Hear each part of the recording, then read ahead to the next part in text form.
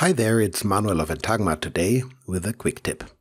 I want to teach you how to use a SDF volume to create outlines around an arbitrary object, or more precisely speaking, around the intersection between an arbitrary object and a grid.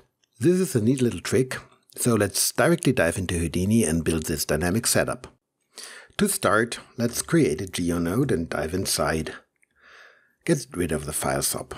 To get started, we could import some geometry, but today I want to use a font sub to model a letter. Press P to bring up the parameters and replace this default text with just an N. Now we have an N in the viewport. It's just an n-gon, so one primitive. Let's split this up to avoid shading artifacts later on. So divide the surface using a divide sub. Append a divide sub, make it visible, and it will give you these triangles, connecting all the points on the edges. But these triangles are not very beautiful, so tick on don't generate slivers and avoid small angles. Then the triangles will flow in the other direction, creating a prettier surface. Like so. To give the letter a little depth, let's append a poly extrude. Make it visible and just extrude this out a little, like so. And don't forget to tick output back, because without output back the object is open, and with output back the object will be closed. Append a transform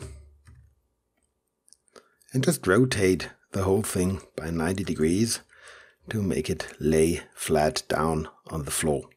Like so. And at the same time, let's scale this down by a factor of 0.5. Okay, now we are ready to create the signed distance field. Normally I use VDBs when working with volumes because they are just faster in most cases, but today I want to stick to the Houdini volumes, and that is due to the sparse nature of VDB. To save computation time and memory, VDB only stores values around the surface of the object. So in this case it will store values 3 voxels by default around the surface. But we want a signed distance field that fills the entire space because we later on want to calculate the intersection of a grid with this signed distance field. And that is what a Houdini volume will give me. A Houdini volume has values in all the voxels. So that is why I want to build a Houdini volume. I can do this with the ISO offset node. The ISO offset node creates volumes. So just put this wire here into the first port of the ISO offset, make the ISO offset visible, and set the output type to SDF volume. It immediately creates an SDF, and you can see it here. But of course the resolution is very coarse, so up the uniform sampling divisions to, say, 200, which is a lot, so it takes some time to calculate, but as soon as it calculates, it will be a very precise representation of the object. But the bounding box here that you see in brown shows you that the volume is just very small around our object. If you want to do stuff like modeling with this, that is perfect because it does not waste voxels. But as I told you, we want to use a grid to calculate the intersection with this field, so we need more space. So tick override bounds, and then it will use these values here that are set in min bounds and max bounds. And it will again calculate because the input has changed. And as soon as this is done, you have a signed distance field that is far bigger than before. You can visualize that by using a volume slice. So let's lay down a volume slice. The volume slice will create a grid that is exactly the size of the entire volume. As you can see here, the volume is large. And let's use a different plane, the ZX plane, and you can see this is the volume we just created, and the color encodes the values we have here. A signed distance field is a function around the surface of an object that encodes the distance of every point to the surface. So if a point is far away, the value is large, and if the point is very close to the surface, the value is very small. And at the surface, so exactly on the surface, the value is usually 0. And inside of the volume, the value is negative. Next, let's create the grid. So lay down a grid, make it visible, and make this smaller, say 2 by 2. And let's give this quite some divisions, so maybe 200 by 200 for now. And now we want to transfer the values from the volume to this grid, because we want to displace the grid by the values of the signed distance field. There is a node for this called attrib from volume. Attrib from volume. This is the node we are looking for. If we connect the grid and the volume, we can transfer the attribute from the volume to the grid. And the standard is that it is transferring the values from the volume to CD. That's fine for now. Let's stick to it. So you can see here is our N in black. Great. So we can use the color information to distort this plane, but we want to create outlines, many outlines. And what we have here is just a gradient. So we have to remap this. So let's append a VOP, a point VOP, to work with the values. Make it visible and dive inside. I want to work with float values instead of a vector, and color is a vector, so the very first thing is a vector to float.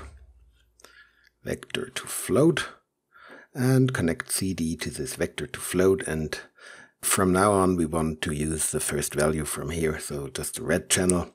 All the channels are the same, so it doesn't matter too much. And I don't want to use the values directly to do the remapping because they are just linear. They are linearly increasing because it's a signed distance field. But that is not what I want. I want the gaps between the ripples to be very small here in the direct proximity of the N, and then getting bigger and bigger. So I need some sort of function to remap these values. And a function that comes to my mind is the square root function. I visualized this for you on Wolfram Alpha, and as you can see, the square root function is starting quickly and then decreasing. So it's sort of a rotated parabola, and that is probably quite nice. So let's use this. Lay down a square root, and just pass the value through this square root thing. The next thing is that we want a fit. So append a fit range, because these values are not between 0 and 1, of course. So let's put all of this here into the fit, and let's say we want to start not directly at 0, so not directly with the first ripple at the edge of the surface, but a little off, so 0.08 maybe. And then we want to remap the values to a broader range, because I'm planning to use a sine function on this, and the sine function is oscillating between 0 and 2 pi. So I want values that go far beyond 2 pi, so let's say 90. So the values are now really in a much broader range, so time to lay down a sine function. And append the sine function here. And now we can use this to displace the surface. Displacing always means adding a vector to the current position. So lay down an add node, and we want to add to the current position, and we want to add a vector. So let's just create a float to vector, like so, and the value we calculated should be the y component of this vector. So let's add it and use this as a new position. And boom, there are your ripples. It's just that these ripples are really very, very large. Of course, because the sine is going between 1 and -1, and our model is not that large. So as a next step, we want to remap this height. We can do this by just appending a multiply here directly after the sign. So let's go through this multiply node before we create the vector. Like so. No, like, get rid of this connection here, like so. And now we need a value to multiply this with. I can use a constant just to show the effect. Like so. And you can see now I can set the height of this displacement. And because of the square root, you see that we have a lot of ripples here near the object, and then the gaps start to get bigger and bigger. Beautiful. And now it would be nice if the displacement would be large here in the proximity of the object and get less and less with distance. So why not using a dynamic value instead of this constant? So get rid of this constant. Instead, put down a fit range. And let's fit this initial distance value differently than before. So let's say over the distance of 1 unit, so 0 to 1, it should decrease from a very small value, something like, to 0. And use this as a multiplier. And now you can see that the displacement is getting less and less and less. So it's decreasing with distance. Maybe it's still a little strong here. So let's go down on this, like so. Cool. That's already our outline effect. Maybe the grid has not enough resolution, so let's give it some more resolution, like so. And now you can see we have beautiful outlines around our N. To make use of the procedural nature of Houdini, it would be great if I could transform the N now to create different effects or to create an animation. So I could, of course, go in here and just start transforming my original N, but that would mean that the ISO offset had to build the sign distance field in every frame, and that is very slow. So it's much easier and better to just transform the volume. So append the transform after the ISO offset. And now I can go in here and move the volume, and it will update in real time because it's transforming the volume. But we don't see our original N, and it would be great if we would see our original N. So lay down a merge and just merge the output of the grid with the original N. But now we have the problem that our original N is not transformed like the sign distance field. So let's write an expression to transform the N in the same way as the sign distance field. So another transform node is needed on this stream here. And let's write a little expression to link this transform to the transform tree.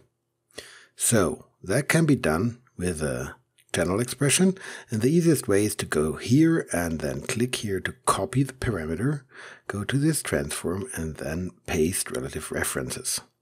And we have to do this, unfortunately, for every parameter. So copy parameter and paste relative references. Same for the third parameter, copy and paste relative references. And let's do the same thing for the rotation, copy parameter, paste relative references, copy and paste.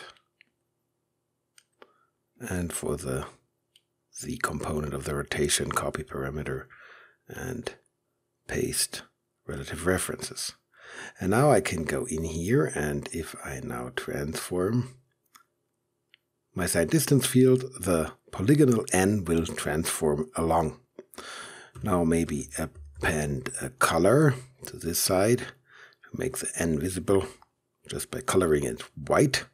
And you can see now we have a setup where we can rotate the thing, and the N will beautifully rotate with the sign distance field. So both rotate together, and if you rotate this, you get fitting ripples. The ripples are a little coarse, so maybe append a smooth. And let's up the strength to say 100, like so, and now we have smooth ripples around our letter. And you can use this gradient for shading. And in my example, I not only used the gradient, but I used the sign too. Go inside the point VOP and create a bind export for the sign value. If I quickly use the sign value here as CD, you can see this sign value is giving me these ripples. So instead of using it for CD, I just bind it to this parameter and call it mask. Then you can use this mask value in shading. And that's what I did. I used the gradient and the mask, both combined to create the shading. And that concludes this quick tip of creating outlines or ripples around an object. I hope you learned something and see you next time. Please let me thank all of our patrons, especially Mohammed Alabri, Mikhail Ivanov, Rob Bryant Jr., Refik Anadol, Chris Hubbard, Nick, John Kunz, and Joseph Howerton. Thanks so much for making all of this possible.